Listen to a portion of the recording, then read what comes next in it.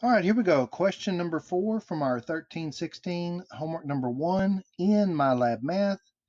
And they want us to convert the angle in radians to degrees. So we're going to take negative 4 pi over 3 and we're going to convert that from radians to degrees. The way you do that is you multiply by 180 over pi.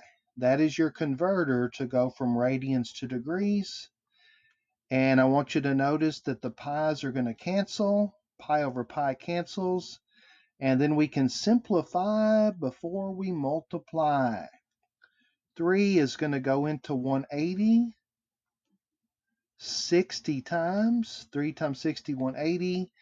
And then if I multiply straight across, 4 times 60 is 240. Okay? So our final answer is going to be negative 240 degrees.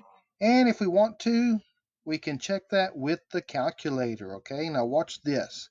I can say negative fraction 4 pi over 3 multiplied by 180 over pi. I want you to notice that I can actually input that into the calculator exactly the way it looks on the paper, and if I hit equals, it's going to give me the answer. Okay, so you can do it manually or electronically.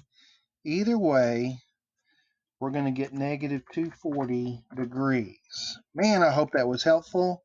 If you have any questions or comments, feel free to put those in the comment section below, or you can text me. And thanks for watching.